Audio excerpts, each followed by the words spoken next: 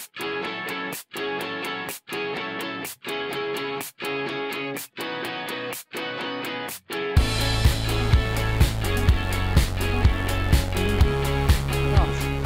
third day of Imagination Week, we have a great honor, it's a great privilege to welcome Professor Muhammad Yunus.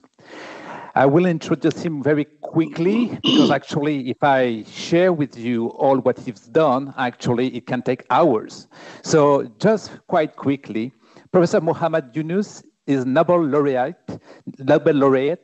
Professor Muhammad Yunus is a father of both social business and microcredit, the founder of Grameen Bank, and of more than over 50 companies in Bangladesh. He designed what we call social business, a business created solely for solving people's problems without taking any personal profit by the investors except to recoup the original investment. After original investment comes back, all subsequent profits are plugged back into the business. That's basically the purpose of social business. For his constant innovation, initiative, enterprise, the Fortune magazine named Professor Yunus in March 2012 as one of the greatest entrepreneurs of our time. In 2006, Professor Yunus and Grameen Bank were jointly awarded Nobel Peace Prize. He is the recipient of 61 honorary degrees from universities across 24 countries. He has received 136 awards from 33 countries, including state honors from 10 countries.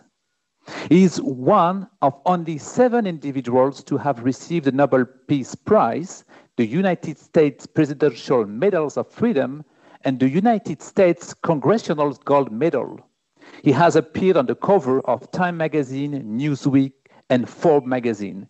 It's a great honor, again, Professor Yunus, to welcome you this afternoon. It's a great pleasure as well. The floor is yours, and then we're going to interact a bit with the student. Thank you again.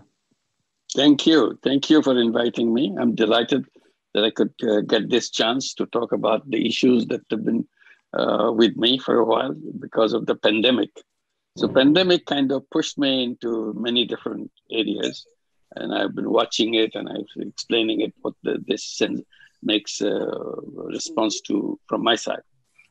And one I was trying to see at the very beginning of the pandemic, as you all been noticing it, in every single country it's happening. So nobody is away from watching the pandemic developing, expanding, moving on. And still not, the end is not in sight.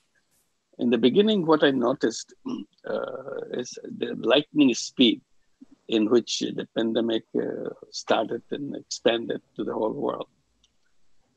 It was a tiny little news in the back page or inner page of a newspaper that something happened in Yuan in China.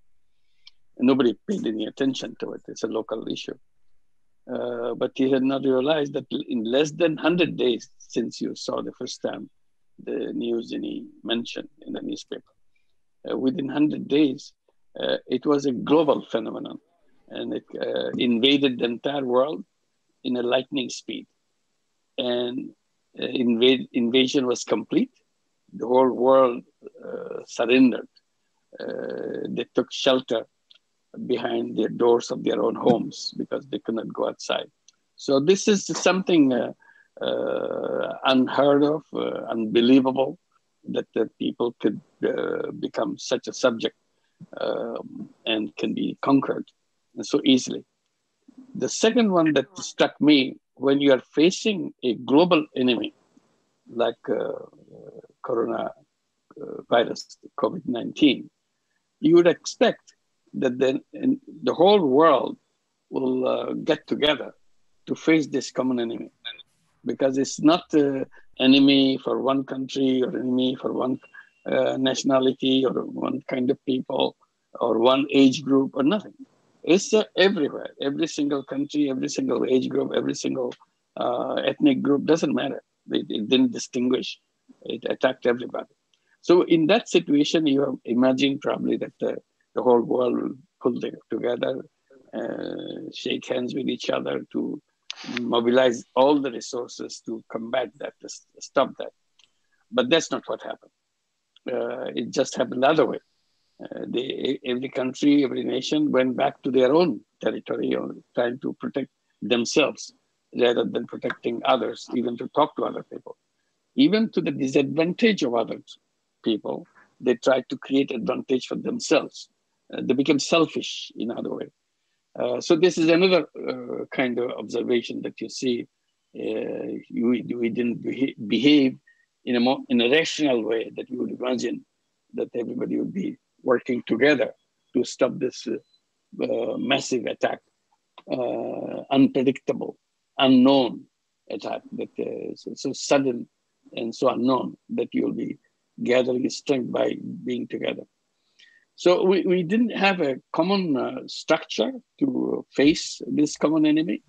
Only thing we had from the past is a common organization which is responsible for addressing such issue. This was the WHO, the World Health Organization. The World Health Organization was created as a global organization to face health issues. And this was a massive health issue, not just a small, tiny one in one country or one group of people. So they automatically came in the forefront. So expectation was this would be supported by every country, every society, every nation, every government, so that they can be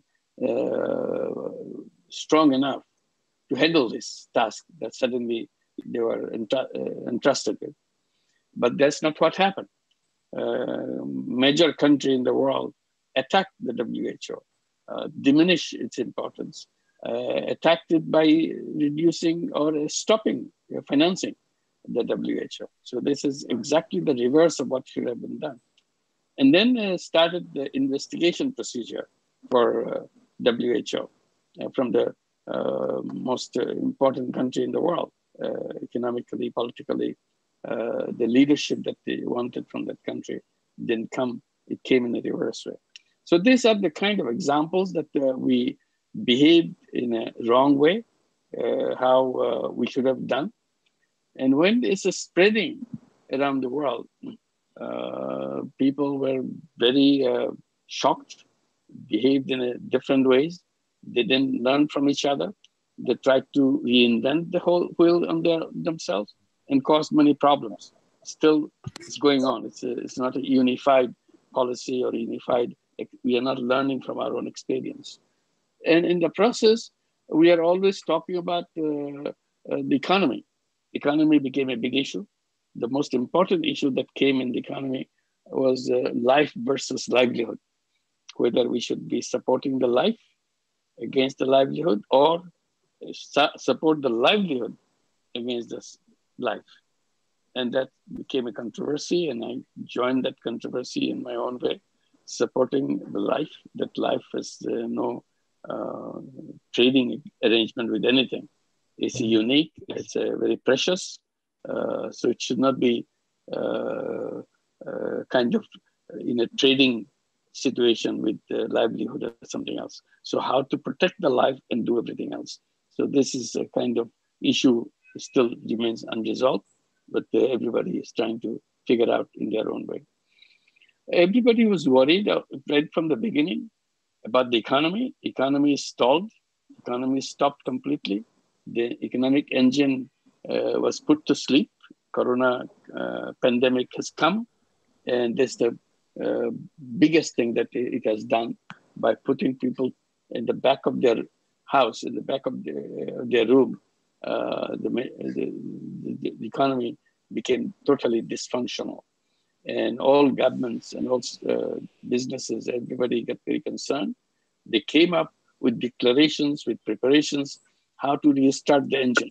So that became a massive issue, how to restart the engine itself. And they came out with what they call bailout packages. Some came out with billions of dollars of bailout packages, meaning that government will put so much money to restart the engine so that we can go back to where we are coming from, so that the engine starts functioning in its full force. It's a full steam and so on. Some had not only multi-billion, multi-trillion dollars committed, already packages made, waiting for this to be spent and so on. So that became a big preparation. While we are worrying about the life of many people for survival, at the same time, government was preparing millions and billions and trillions of dollars in starting the engine back again. And that gave me an idea that came as a question in my thinking. Why are we so concerned about going back to where we are coming from? And I look back where we are coming from a few days back, 8 months back. That's not a very happy world. It's a world, it was a terrible world. Do we have to really go back to that world? I thought the pandemic has done us a great service by stopping the engine. And that engine shouldn't be started to go back again. And I tried to explain people that we were in a high-speed train, in a bullet train, going very fast toward disaster. That's what our pre-pandemic world was. We were in a high-speed train going to end our life in this planet in a few years' time. And that will be the destination of this high-speed train. I said, Corona has done something very fundamental. It has stopped the train. We couldn't stop the train. So we were in the train and waiting, counting days to end this world. So, but now that the train is stopped, we can get off the train and look around and ask ourselves the question, should we go back to the train? Or should we create another train to go someplace else? We don't want to get into this train which is heading for a disaster. Why is it a disaster? I keep calling the disaster end of the world and so on. Because that's what we are talking about before the Corona came. You remember? All our teenagers were marching on the street, accusing their parents, their grandparents, for being so irresponsible to create a world where young people have no future for themselves. They call themselves Fridays for Future, and every Friday they will be on the street, not in one city, not in cities in Europe, it's all over the world. And the young people were demonstrating against their own parents, against their own elder people, the grandparents and so on, for being irresponsible, for being cruel to them, cruel to their younger generation, making them, offering them a world which has no future for them. So this will be the end of the world. They were talking about themselves as they don't have a future. Now imagine what would be the life like for the grandchildren. These are the children. And what would be the life for the grandchildren? Grandchildren will probably have no life at all. At least these children are in teenage level. So that's the kind of world that we're coming from. Since we are trying to stop that world, being responsible and redesign the world in a different way so that our next generation and future generation can have a better life for future. So there's no reason why we should go back. This we take as an opportunity, a grand opportunity to create another kind of world. So we should be thankful to pandemic rather than angry with it because it has stopped the train. It's not only global warming which is hurting us. It's not only one thing that the world was so terrible that we are coming from. It was also the very ugly type of wealth concentration. All the wealth is concentrated in just a handful of people. And a handful of people owning all the wealth of the world. And rest of the population of the world has no access to wealth at all. Very tiny fraction of the world wealth goes to the majority, 99% of the population of the world. So what kind of world would that be? Where all the wealth keep on going, not only is going, it's already concentrated in the hands of few people, and it continues to go faster and faster concentration. So I said, this is the ticking time bomb. It will explode anytime. It's just a social explosion, political explosion, because nobody can live in a society where all the wealth continuously goes in one direction. I try to explain by saying that it's almost like our body. If you think about society as our body, all the blood in our body is rushing to the one fingertip. All the blood is in one fingertip. If you have that, that's not a healthy body. It's just waiting for a collapse because the blood is not circulated in your system. It's just concentrated in one fingertip. So that's what exactly happening in the economy right now. It's before the pandemic came. I said we should be grateful to pandemic that it stopped the process, because by stopping the engine, it has stopped that process. Now we can restart the process in a different way, where wealth will not be concentrated in few hands, but wealth will be shared in many, many hands, all the hands of the world. So how to design that? So this is another one that this world was not something that we should be look forward to going back to. Another one, third one that I should put, and I'll stop there in that explanation why we don't want to go back. The other one is massive unemployment. We're seeing this happening, but we're not noticing it. This is coming through artificial intelligence. Artificial intelligence is coming in a big way. We don't even pay any attention to it. We see it as a fun, like we see it in a movie or something. It's not going to touch us. It was going to touch all of us, because in less than 15 years, nearly billion people will be out of job. Billion people will be out of job. They're not looking for new job. This is a separate category who are waiting for the job. These are the people who are on the job, running this whole economy, and they will be out of job because machines will take over. The argument is machines can do better. Artificial intelligence can do better than human beings. So why should we keep the human beings on the work? Let them go. We'll push the artificial intelligence into place. And that is only because that makes our bottom line very attractive. We make more money by replacing human being with artificial intelligence. That's the only reason why we're pushing human being away. The question is, if you create that massive unemployment, where would the human being go? Do we have any plan for that? No, we don't. We say somebody will take care of it. Some even say that government should take care of it. We in business are busy making money. I said, that's not the kind of world that we would like to go back. We want to create a different kind of world. And people, when they ask the question, what kind of world that would be? I said, it's very simple. Answer is very simple. Everything that we see is happening in the world that we are coming from should be free in the new world. It should not happen in the new world. So we create a world, I kept saying that it's a sort of a world of 3 zeros. Here we have a problem of global warming, that the new world will have 0 net carbon emission. And that's the one feature of the new world that we can build, and we can create that new world of 0 net carbon emission. No carbon emission will continue. Then the second one will be 0 unemployment. We will remove that artificial intelligence thing from that world. In that, at least in the job situation, artificial intelligence can be good, artificial intelligence can be bad.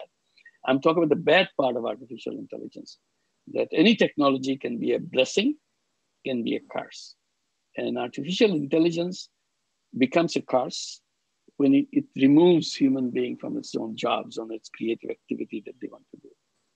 Then it becomes a curse for human being. We don't want to have that in that direction. We can have artificial intelligence for many other things, like in healthcare, in education, many other things we can use artificial intelligence, as long as it doesn't take over the role of the human beings in everyday life, so that they can perform their livelihood and so on. So those are the 3 zeros that we can help in the making this new world happen, continue to happen. The question is, can we make it? Is it possible to create a new track and go to a new destination? And is it for a simple reason? Because if you stay on the same track, the train was going with, the high-speed train that was going on the track, that old track will always take us to the same destination of immediate disaster, immediate end of the world, reaching the finishing line of the world. We don't want to go to that track. So we need to have a new track. Old roads always take you to old destination. So we have to, if you want to go to the new destination, we have to build new roads. So this is an occasion to build those new roads. And what would be this? People may argue that, well, it's easy to say build new roads. How do you do that? Again, I would say it's very simple. It's not complicated because we know who created all our problems. If you look at the global warming, we know exactly who did the global warming. We have all the studies, with all the facts and figures, who contributed how much in the global warming. How much contribution came from the fossil fuel, for example. This is the biggest contributor in global warming. So we know who are these fossil fuel contributors to the global warming. We know the names, we know the addresses, we know the amount and so on. So we said, okay, if you're going to the new world, we'll put some kind of a check post. Anybody who's carrying the fossil fuel with them into the new world, we'll tell them, so sorry, you cannot bring the fossil fuel with you. And you have to abandon that business. You have to create a new kind of energy system, the green energy. So if you can do the green energy, most welcome. We'll put flowers in your hand and let you go in our new world. So we will stop you from going there. So it's known people, known organizations, and something that we have to make a decision that whether we should let it go or we don't let it go. All the billions of dollars in bailout packages, all the trillions of dollars bailout packages, they are waiting to go into these industries to revive them. I said, here we are talking about stopping them. Why should you spend a penny on them? There's no question about putting the money rather than we stop them, rather than give the money. So give the money to the people who are doing the green energy. Bring out the bailout packages who will start from the scratch maybe. They have not done it yet, but they have a good idea. They can start that green energy, renewable energy, and so on, move on in that. So those money is already available. It's not something we're asking for a new money. Money is already allocated for restarting the engine. And only thing we're saying, don't restart the old engine, build a new engine. And we know where the old engine, new engine can be built. So we do that.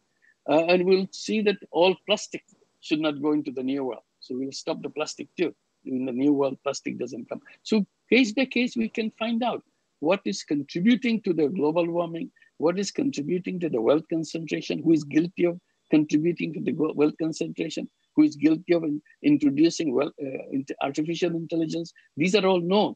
Simply, we have to make a decision. It's all, to me, it's almost like obesity. Like somebody gets really obese, they really disproportionately, with a disproportionate body.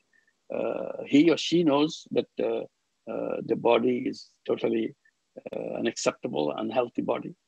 And we know what the cure is, that you have to do the dieting, you have to do the exercise. So it's already known. But if you don't do the exercise, you don't do the dieting, of course, your body will never change and continue to in the path of the obese. So this is the situation of our old world versus new world. We know what it is, but Corona has given us an opportunity to make very firm decision that we don't want to do. Continue with the same old way. We want to do it a new way so that we can create the world that we want. So this is an opportunity that we have to look at. Another point I will quickly add in this, it's about Corona, what the pandemic has done. It brought out all the weaknesses of the society. It revealed itself. And one particular one I mentioned, when the initial period of lockdown is still going on in India, for example, one big news came everywhere. The millions of people from the cities, big cities, kind of coming out, going the street, going to the highways, walking on foot, going hundreds of miles to go back home because they couldn't afford to stay in the city because there is no income anymore, because all their income is stopped because the economy is not functioning. So they are jobless, they are incomeless. These are informal sector people, all the informal sector, those who are selling things on the street, fixing things on the streets, serving in the families, doing odd jobs and so on, handicrafts people. And suddenly you knew that all these people are there, but you didn't realize how many of them are there, what are the conditions. But now it became visible in millions of people. And the sad story that they're going back, they want to go back. They had no transportation because during lockdown period, there was no transportation. So they had dared to come to the highway, walking home with their children, with their family, to go back hundreds of miles walking. So that's the kind of ultimate the revelation, one part of it. And I raised the question, why we have not been able to create an economy in a different way? Why people have to leave their home hundreds of miles away, go someplace for just a survival livelihood? Why can't we create survival livelihood where people are born, where they grow up? The survival livelihood should be around them, not 100 miles away from them. If you want to go 100 miles away for a better reason, to make more money, be prosperous and so on, go ahead, do that, but not for survival purposes. Survival livelihood could be organized where you are born. That's the first task of any economist or any economic thinking, that this is what it should do. Then I look around, all the rural areas are like that. In many countries like India, Bangladesh, South Asia, and Latin America or Africa, it's a rural economy basically. But the rural economy was never recognized as a legitimate economy. It was an appendix of the urban economy. The urban economy is the economy. So the rural economy is supposed to be the labor producing factory for the urban cities, so that all the people can have jobs. They come to the city to get the jobs and make a living in the city. They have to abandon their rural areas and so on. So this is the kind of sad situation that we had to face in seeing the corona coming up. And then the question came, why couldn't we have independent rural economy? Why do we have to have this, it's an appendix of urban economy? What's wrong with the rural economy? The argument is urban economy is important because it has the infrastructure. It has the transportation, it has the banking facilities, it has the communication, local networks, and so on. Well, that is true, but that was true in the past. Today, that is not true because the communication is everywhere. Even in India and Bangladesh, you can go anywhere you want. The highways are everywhere. Transportation is everywhere. Trucking is everywhere. River transportation is everywhere.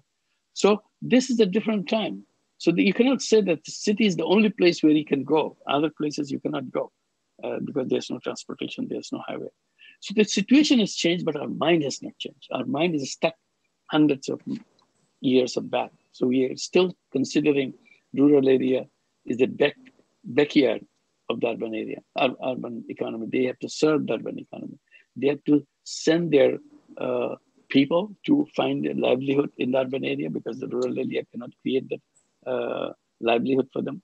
And then they have to send all the agricultural inputs because rural areas where the agriculture thrives, that's where the productions are made, agricultural production is made. So all those raw materials have to be supplied to the city so that the people from rural area coming to the urban area and the inputs coming from the rural area to the city and the people and the produce can now be converted into other consumer goods and so on and so forth. I said, this is very funny.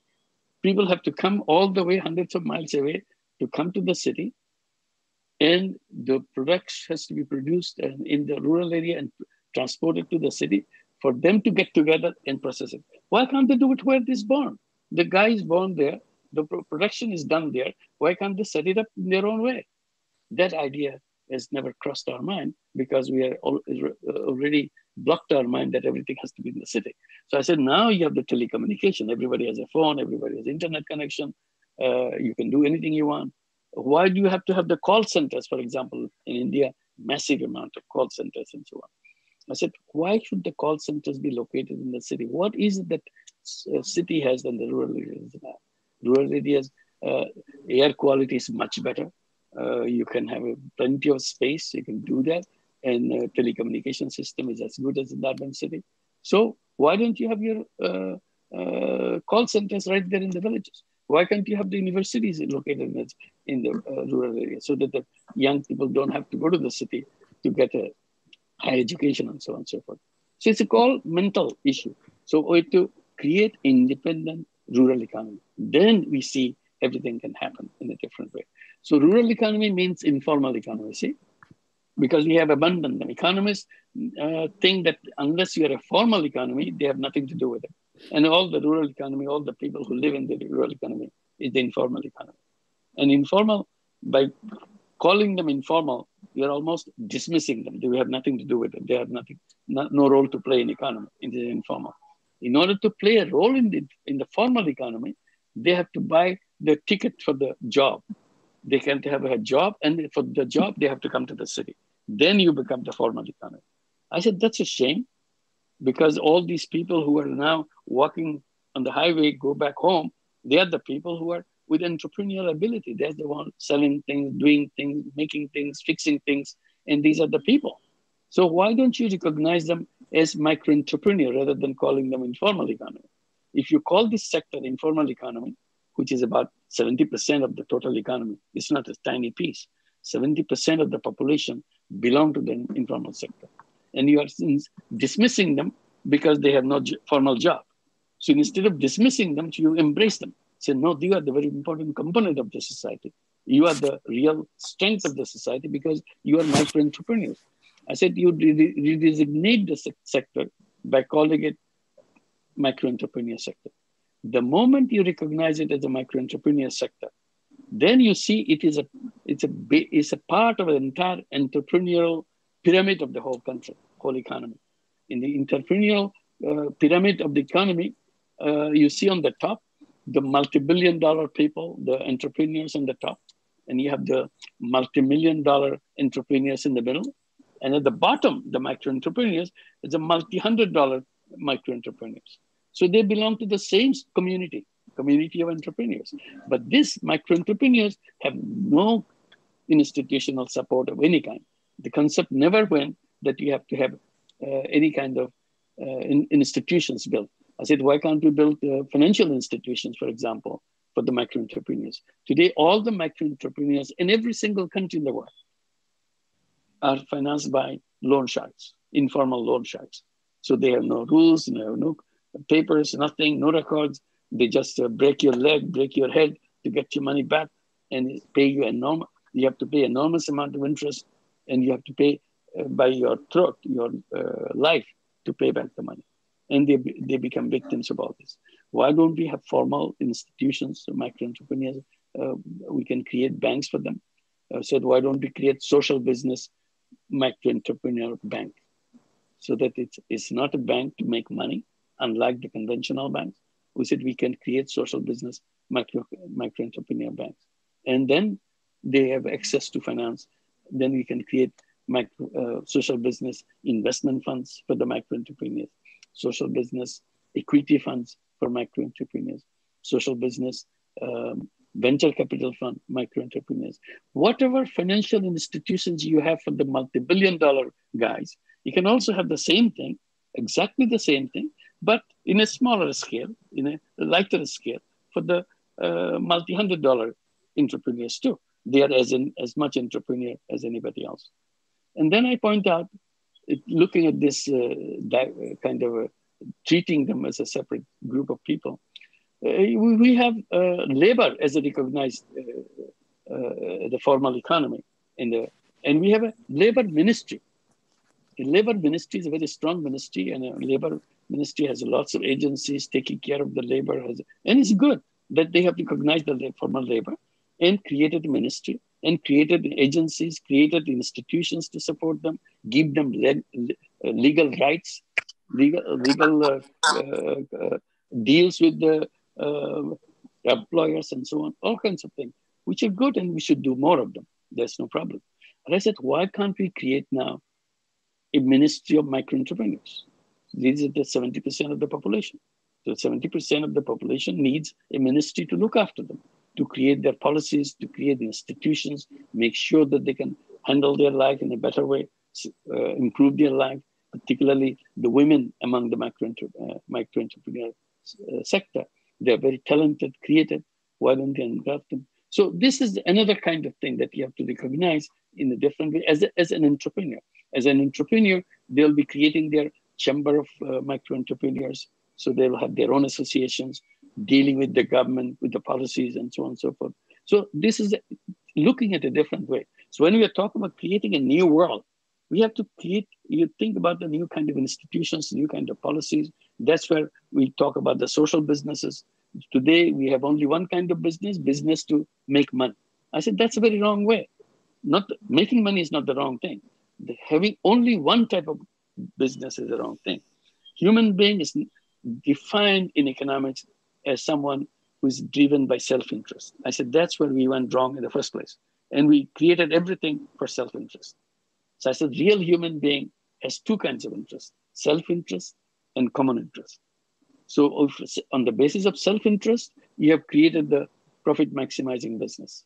But the moment you recognize that human being also has common interest in their mind, then you have to build another kind of business to address the common interest.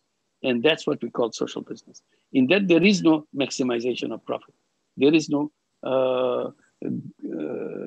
kind of force that you put in your business to make money for yourself. So what we do, this is a business to solve problem without any intention of making money for yourself. So in the one hand is the maximization of personal profit. In this new business that I'm proposing is a zero personal profit. So social business is zero personal profit. And we do it because we want to change the world. We want to make things happen with our own business entity, with our own business efforts and so on. So there are opportunity for that kind of idea. So why don't we bring social business into the picture? When we create the new world, as we starting point, we start creating the social business banks, for example, for the micro entrepreneurs. And why only micro entrepreneurs? All kinds of banks. There can be a parallel bank of social business bank because the existing banks are creating the wealth concentration. Banks are the vehicle, the instrument which creates the wealth concentration. So unless we design a banking system different way, we are not getting rid of the wealth concentration. So how do we do it? We create our own banks at the social business bank, meaning that we have no interest in making money. All we wanted to do is to serve people so that they can change their life, particularly people at the bottom level, below 50% of the income level, that they can say where they are completely abandoned. Banking system doesn't reach them. So these are the kind of things that we can do. So Corona pandemic has revealed many things, raised many questions, and now gave us a tremendous opportunity. Not only I would say it's an opportunity of lifetime, it's an opportunity maybe of centuries. It will never come back again. So while we are at it, we are still at it, why don't we create the world that we wish? We want to dream, that make it real. It's possible to make it real. Only we have to make a start. This is the best way, best time to make that start because the train has stopped. Always remember right now, the train has stopped. Make sure we don't ride this train. We ride a new train so that we go to new destination. I'll stop here and take some question if we have some time. Thank you. Thank you very much. Thank you, Professor Muhammad Yunus. Thank you for your inspiring talk. So I got a lot of questions from the students, so I received all of them. Good. And they are very different. Just want to go back about what you said. Which was very important. Some economists, for instance, Schumpeter, truly believe that we can have an economic growth if we have technological innovation. But it seems that you don't agree so much with this approach. If we heard about what you said about artificial intelligence, for instance, or do you think that there is another way and not just the Schumpeter approach? Well, I mentioned something that I said, technology can be a blessing. Technology can be a curse. So I'm not against technology. I'm against technology, which is a curse. And in this case, artificial intelligence comes as a curse. So to that extent of technology, I'm against. But the rest of it is as long as it helps people, absolutely. There's no problem with the technology. I'm not saying technology has to be stopped. I said only technology that we support, which helps people. I don't support nuclear technology to kill people. I don't support technology for weapons to build weapons for mass destruction. So that doesn't mean I'm against technology. I am against wrong use of technology. So this is about the technology, like, for example, ICT and information and communication technology has revolutionized the whole world. This is the most welcome. But if somebody using this technology, ICT, for doing wrong things, to that extent, I will stop the technology and that part of the technology. So I'm saying that artificial intelligence is wrong. Artificial intelligence has to be opposed. Artificial intelligence has to be stopped if it removes people from its job. That's the only thing I'm saying, in a massive way. So that's why you said what's the most important thing is the mind. It's the mindset of people, right? And you said... Absolutely. So the question behind it, is it possible, do you think it's possible for people to change their mindset or to do it? No, that's what the universities are for. That's what the universities are for. Education system is for. To challenge the old and find the new. If you continue to believe in the same way of doing things, same way of thinking, we don't need any education. Education just passing on to the old ideas. But education institutions like universities, like other educational institutions, and colleges and high schools and so on, they are there to receive the old knowledge and to challenge the old knowledge. It's a continuous process of challenging knowledge. That's where we broaden the frontier. We go to the new horizon of knowledge. Unless we do that, unless we challenge the old thinking, we'll never proceed. We'll get stuck in the same old routine, moving on and so on. So that's where mindsets are broken, mindsets are destroyed. Old mindset has to be destroyed to create a new mindset. If you don't do that, we are not doing the education. This is a misnomer of education. Education is all about destroying the old, create new. That's education. Thank you for this message, because as you know that we have more than 100 students, 200 or 400 students. So that's a good message to the students to make sure that they will attend all courses all the times and they will be focused on what to say. Absolutely. Students have to challenge. A student have to challenge what the teacher is saying. If a student just learn what the teacher, never challenged it, then it's obsolete. It's gone, finished. It doesn't go anywhere. So you have to challenge everything. You have to see that something that is not right. So you have to point it out and change it. That's why the process moves on. It goes to the new stage. Otherwise, it's an old rotten thing being just handled again and again. It's never get out of it. You mentioned, and of course, the microcredit as well as Grameen Bank, for instance, tap into the poverty for sure, so the zero poverty. And to what extent microcredit can tap into the two other zero, the carbon as well as the second one, the 3 that you mentioned? Yeah, you see, the carbon is also related to all people. It's not just rich people only doing that.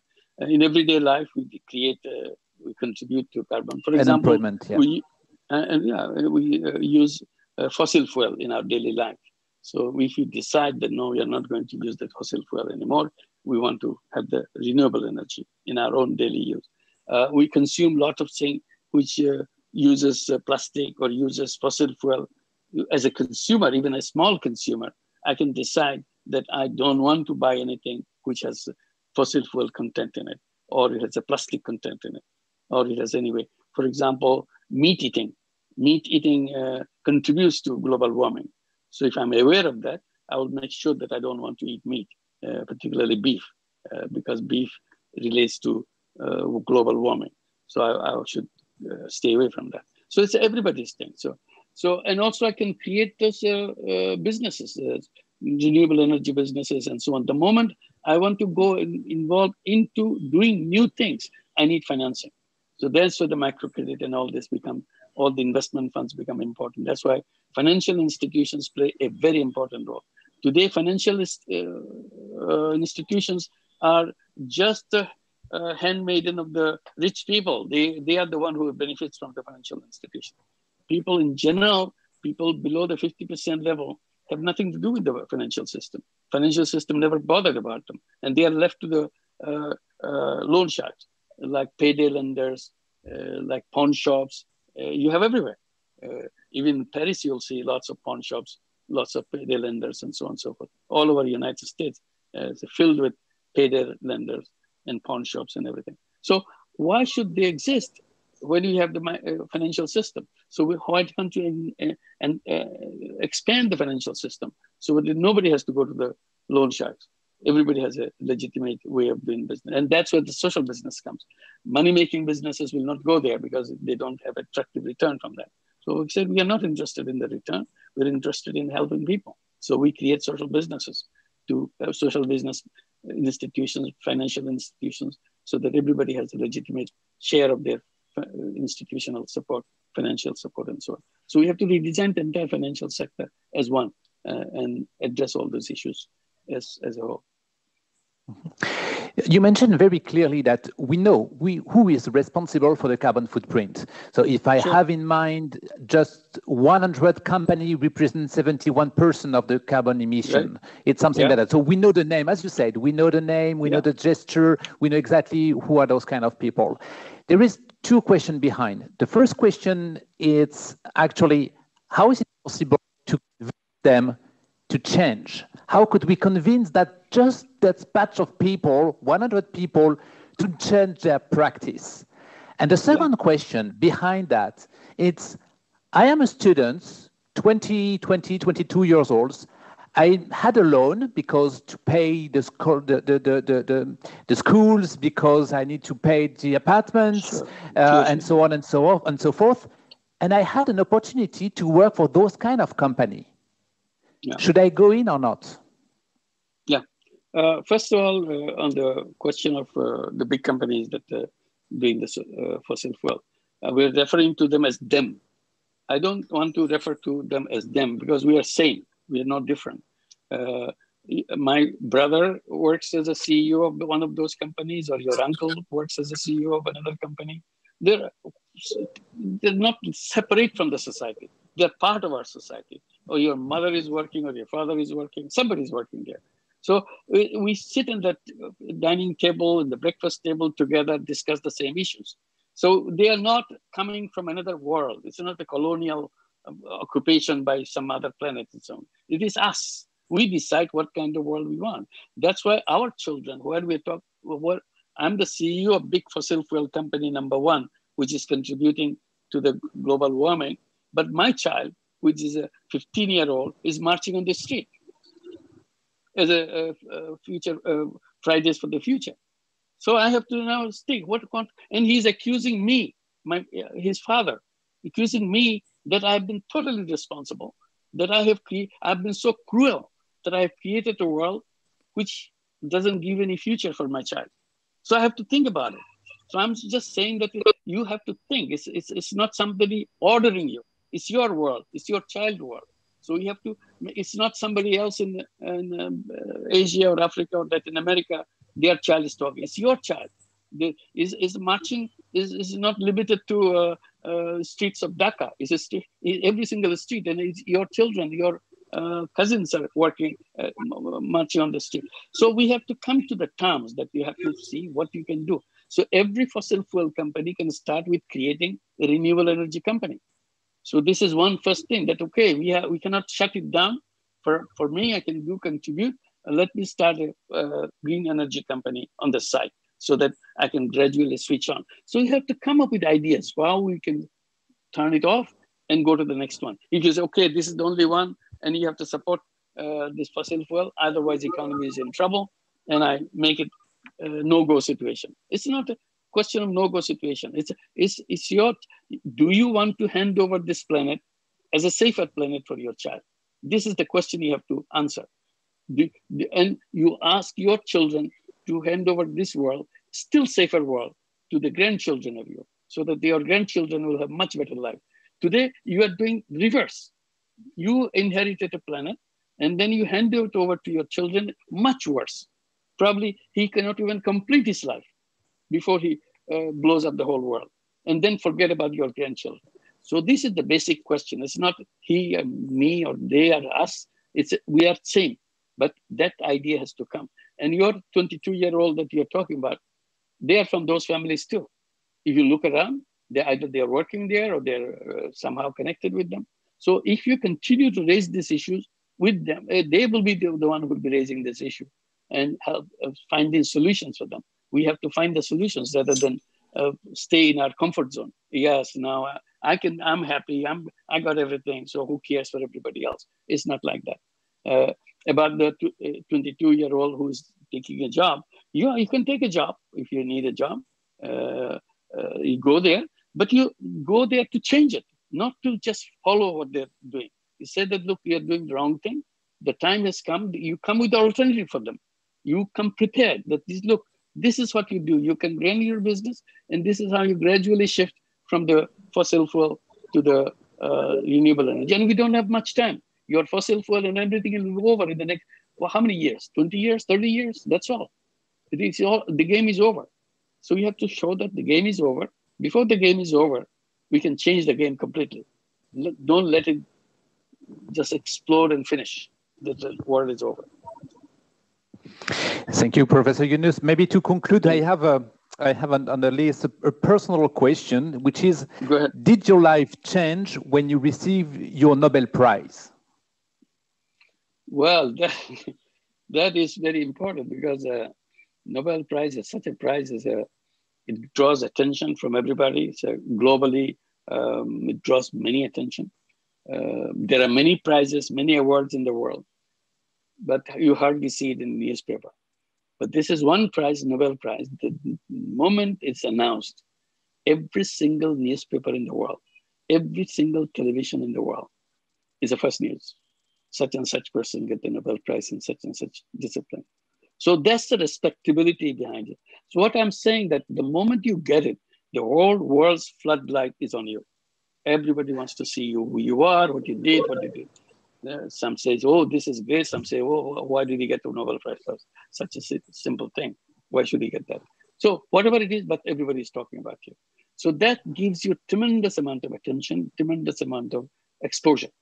So I would say this is an advantage for the person who has received it, to explain what it is. Why is it important? I've been screaming my head off to explaining why it is important to have the microcredit, Grameen Bank, and so on. Nobody paid any attention, or very few people paid attention, very close to me. But the moment you had the Nobel Prize, every single person on this planet, on this one day at least, they knew about Grameen Bank, they knew about microcredit. And they debated about it in their home, in their table, in their dining table, in their living room. Is it a good idea or is it a bad idea? Nobody says it's a bad idea. Everybody says it's a good idea. Then the question is, why aren't you doing it? What's wrong with it? But gradually, that attention disappears. It doesn't, because the next guy comes next year, he gets all the, or she gets all the attention. And the attention from the first one disappears. But you take advantage of what you have done and what you want to tell. What's your story? What is your message that you want to do? So we want to do that. So I would say it was an advantage. It's a very lucky thing. Anybody could have received it instead of me, but something, it happened. But I take the advantage that